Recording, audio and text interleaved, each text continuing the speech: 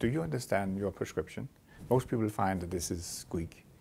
So there are usually 3 columns. There are 3 columns that are important. The first one is called spherical. And if there's a minus, that means it's near sight. The number would be the amount of near sight you have in terms of diopters. If you have reading glasses, then it's a plus sign, and then the diopter will be the number that you see there. The second column is called cylinder. The cylinder is the amount of astigmatism you have, and usually that's indicated in minus. It could be plus as well, but usually it is minus. So that indicates the amount of astigmatism you have. The third column is called axis. That's the angle in which you have the distortion.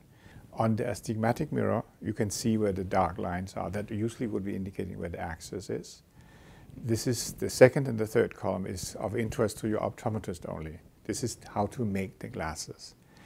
You are not interested, you're just interested in reducing the power, the number of diopters in the cylinder. Sometimes there's a misunderstanding because the optometrist says you have -2 diopters near sight, and we have to add 1 diopter of astigmatism. So, and you go out thinking you have 3 diopters. This is about making the glasses. He talks about manufacturing the glasses. He first have to make a -2 diopter glasses, and on top of that he has to make the correction for astigmatism.